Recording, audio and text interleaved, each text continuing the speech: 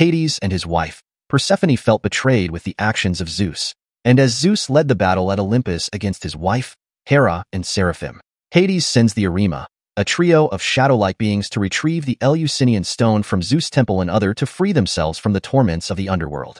We are recapping the Season 2 of the animated series, Blood of Zeus. The battle at Olympus was brutal as the gods and demigods fought against the army of giants commanded by Hera and Seraphim. In the midst of all this chaos, the trio of shadow-like beings sent by Hades were making their way to the temple.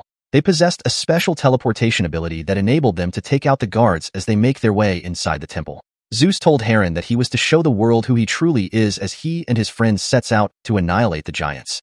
Zeus assigned Hestia and Athena the task of retrieving the Eleusinian stone from his temple. They were able to retrieve the stone but were soon ambushed by the shadow beings, but they got away. The shadow beings approached the Keres, the eaters of the dead, to retrieve the stone from Hestia. Zeus unleashed all his powers to kill the giants and died in the process. Hestia was so heartbroken as she taps from the power of the stone and killed the Keres and also killed the owl sent by the shadow beings, leaving Hades frustrated. The power unleashed by Zeus killed the giants, as Heron fought Seraphim, his half-twin, as he stabs himself and other to kill him, and was found by Athena and Hermes, who rode him back to Olympus. Hestia gave the stone to Gaia as instructed by Zeus to prepare his son, Heron, for what awaits. Hades was hopeless when Persephone approached him with hope that the stone can be retrieved by ensuring the dead Seraphim safe passage to the underworld to do his bidding. Seraphim descended to the underworld, where he was greeted by Hades, who promised him freedom from judgment if he will do his bidding. But Seraphim, rather than being the pawn of any god again, chose judgment, where his sins were scaled as he was sentenced to an eternity of torment. Because Seraphim rejected his offer to retrieve the Eleusinian stone, Persephone couldn't remain in the underworld and had to go to Demeter, her mother. It was heartbreaking for their children as they had to part ways. Hades couldn't bear the pain and was hellbent on convincing Seraphim to retrieve the stone. The scene shifts to Hephaestus and Apollo speaking with Heron about Zeus' memorial, how he will be judged in the underworld, and also how they should protect his legacy. Hades met Seraphim again at his place of eternal torment and invited him for a walk. There he explained to them how their lives were similar. He explained how he was deceived to rule over the underworld, which was like a prison to him.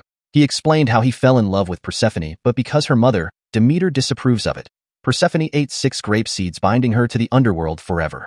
Demeter appealed, and Zeus granted Persephone a 6-month cycle to spend in the underworld and another 6-month cycle at Olympus.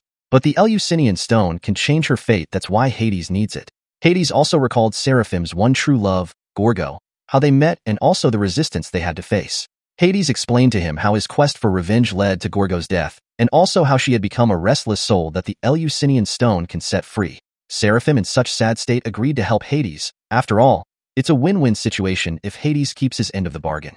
The Fates approached Heron, telling him that his threads of life were cut during the war and that imminent death awaits, as there is little or nothing he can do about it. Hades gave Seraphim an elixir which changed his appearance so that he can blend in and retrieve the stone. A tournament was held to honor Zeus as Ares crashed the scene and challenged Heron to a fight. Ares defeated Heron and almost got into a fight with Apollo when Hera appeared and stopped them. Hera was remorseful and banished herself from Olympus for 10 years after she honors Zeus. Gaia appeared and announced that after 3 days, a tournament will be held and the winner will claim Zeus' place at the throne of Olympus. Zeus was summoned for a short while during his memorial, as he told them not to hold any grudges among themselves as he gave Heron his ring. This brings us halfway in the series. I will be recapping the rest of the series if this video gets to 10K views. In the meantime, subscribe to It's Mythical, and thanks for watching.